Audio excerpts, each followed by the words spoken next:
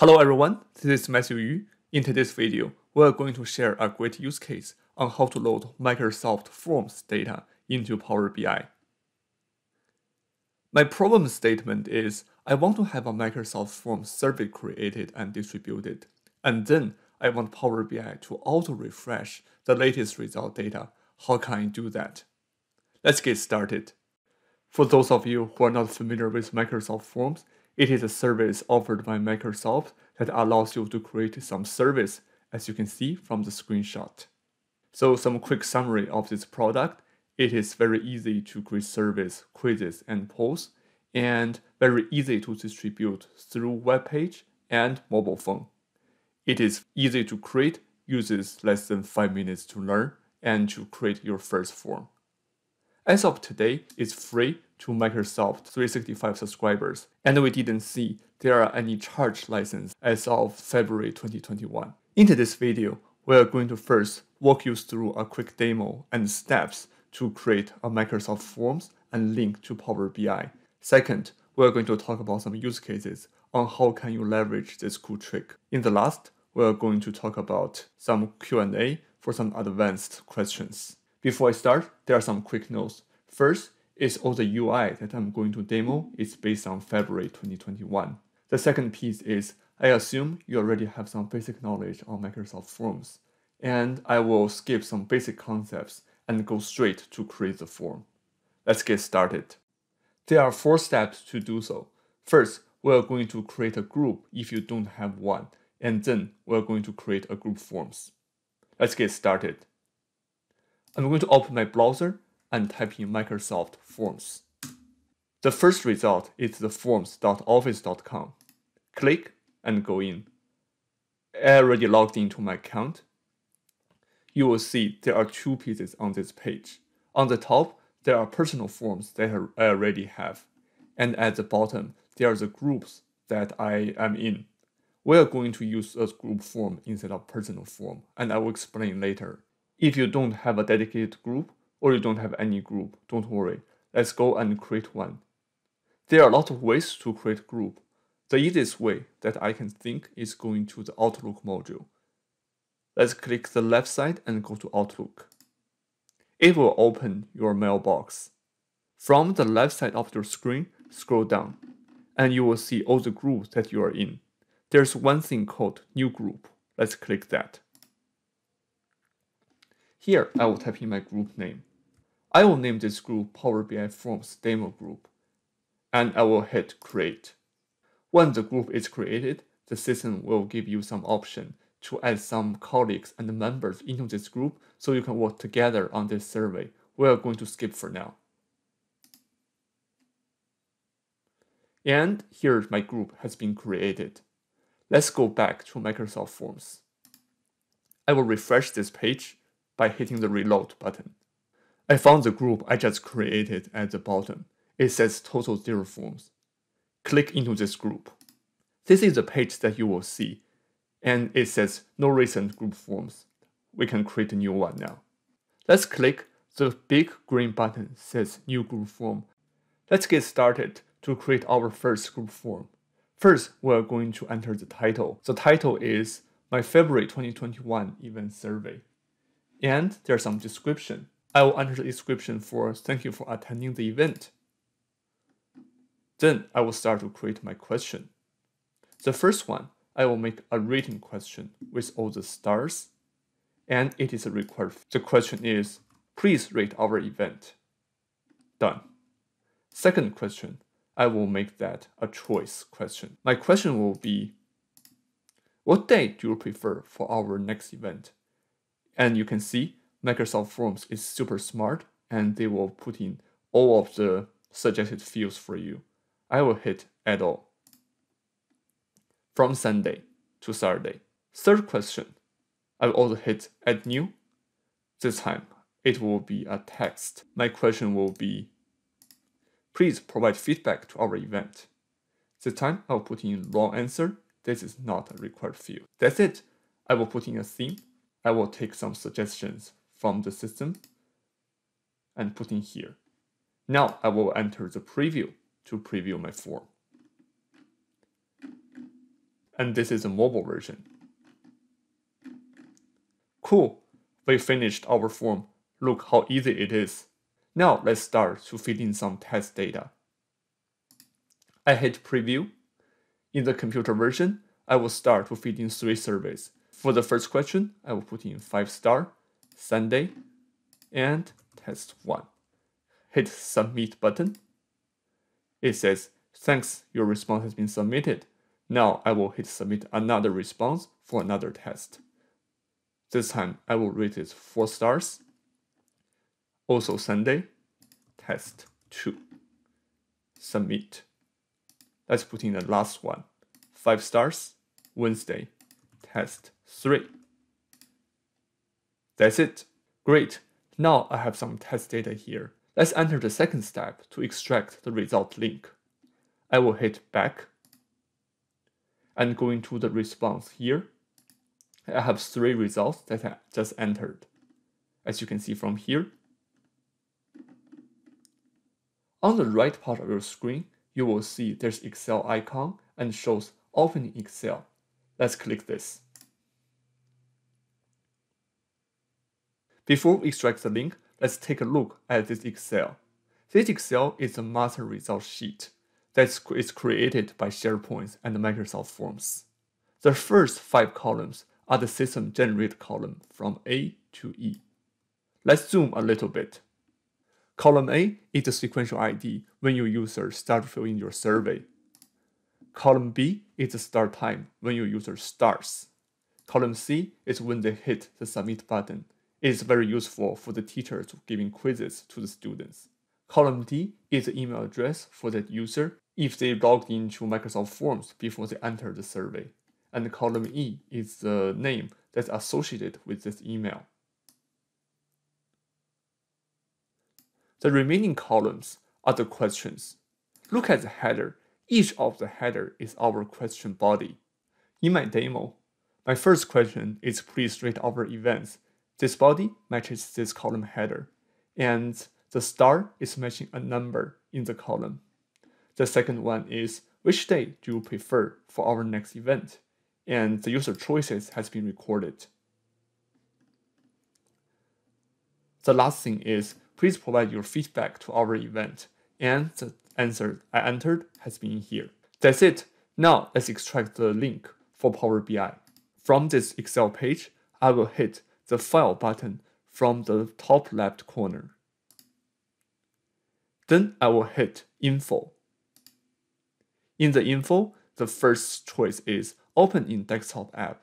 I will hit that, and I will allow this by clicking Open Excel from Chrome. Now the Excel is opened. I will again hit File in my Excel desktop. From here, I will also hit Info button. There is a copy path. This is the link that we will need. I will click this to copy the path. Of course, you can paste this link at a location or a notepad. We will save this for later. Now, let's enter the third step to go into Power BI. This is a brand new Power BI report from Power BI Desktop. I will hit Get Data and select Web. Now, I will paste the link I just copied from the Excel desktop. And you can take a look, and it will end with question mark web equals 1. If your link doesn't end with question mark web equals 1, I suggest you to go back to previous step and check.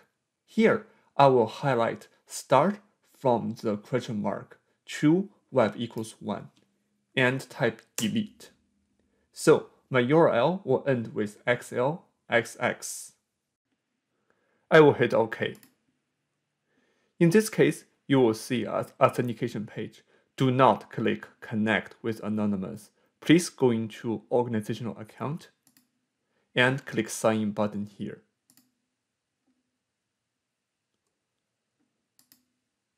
And sign in with your account. Then click Connect. After passing the authentication, you will see there's a table 1 that I have. If I click the table 1, see the preview. This is the form that I just entered. and the result data. I will check this and click load.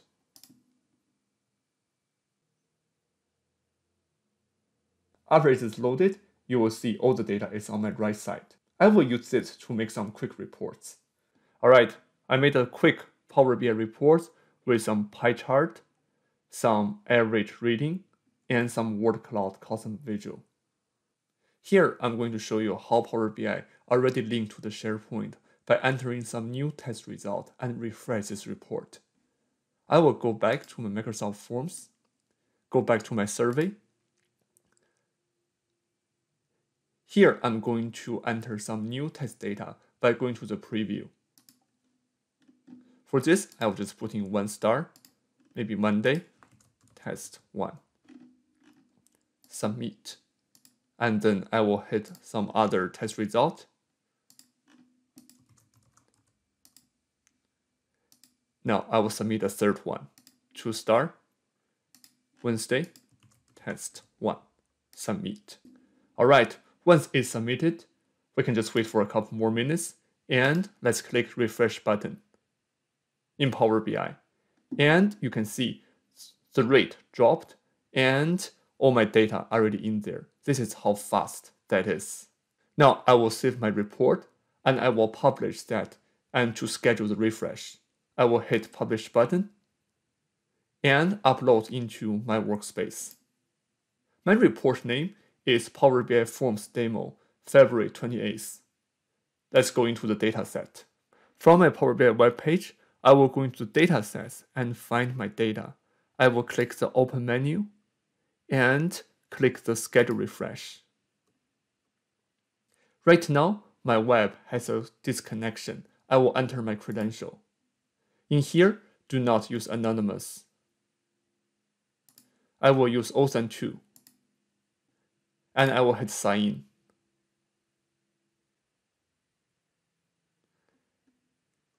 In the last, I will go into schedule refresh and turn that on. I can set up some time so the report can go in and fetch the data from the SharePoint. Click apply. That's it. We completed everything. Now our survey result will be always up to date in Power BI. And this concludes our demo. Let's talk about some use cases on how this can aid you with your daily analysis. First, you can simply input the result into Power BI, and then you can slice by date time, some people, or some other columns for your advanced analysis. The second is you can also use Power BI Word Cloud Custom Visual to create some visual like this. The third thing is you can also use Power BI Text Analysis or Azure ML in the query editor to do some additional insights. The second piece is you can also import multiple survey results into one Power BI report, so you have one dashboard combines all your survey results from all the different divisions. It's very good for the leadership team to view your results in one page. And the third piece is you can also combine with your other data. For example, because Power BI supports multiple data composite, so you can view your sales and customer satisfaction survey side by side.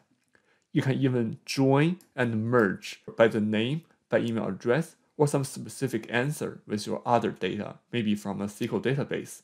For example, you can join by the name so you can see the customer basic information and their recent response and feedback side by side. It is very cool. And the last, you guys might have some other cool ideas. If you have more, please leave the comments below and share with other people. That's it. Now let's go into the Q&A for some advanced questions. The first question is, why are we using group form? Can we use personal form instead? The answer is yes and no. Let's take a look at the screenshots that I got from the personal form. The page or the menu didn't give us the option to find out where the link is, but it just gives you a direct download like this. If you enter this link, you will only download a blob file, so it is missing some of the backend processing steps if you just go direct download. Of course, some of you may be very advanced to extract this from the page source to find out, but I feel it is better for most of people to just use group form for the easiest experience. And what is more, take a look at this title. This title will tell you how many people are there, which means the name is not consistent. Because of this, it is hard to refresh the data. So in this case, it is good only if you are doing the one-time extract and no need to refresh the data. You can definitely use the personal one. Other than that, for the easiest experience, you can use the group form. The second question is, after I created and deployed my form and I want to make changes on the form, will that work and will my Power BI break? The short answer is yes, you can definitely change your forms, and most of the cases, Power BI will not break. And if you're not sure, you can use the preview and submit a few responses to test. Let's go into each of the cases. This is the master result sheet that I created for another demo. Let's take a look at this data. The first thing is if you delete a question after you deploy, so no new answer for the question will be recorded. As you can see here, I deleted the column F question, and the new survey data will not have data for this column. And of course, in Power BI, you can delete this column F in the query editor so it doesn't show up and take your memory. The second case is if I added a new column K, halfway, what will happen? So the previous result will be blank and your new result will show up. So the only thing you need to know is you need to adjust your Power BI logic if necessary. For example, your average. You can make sure to filter out those columns so it doesn't drag down your average. The third is the hardest thing, is you want to change the question body. So the column header for this will be changed because all those are the question body, and all responses will remain there. In this case, you need to know Power BI might break because the header got changed. I can guarantee you all of those are 100% fixable, but if you need some deep dive and the patience to go into the query editor and check. The fix is going to the query editor to find out which steps that referred to the old column names, and you're going to change that into the new column name, or you can delete those steps. And you can also double check. There's a step called change type. It always causes a problem. You can delete that step or modify the step in the advanced query editor. If all of the above sound a little bit hard to understand, you can definitely call Power BI support for the free help. And pro users can get one-on-one free consulting with the Microsoft support team, and I put the link here. That's it. Thank you for watching, and I hope this video is helpful. If you have any questions or feedback, please leave in the comment section below. I will see you next time, and have a good day.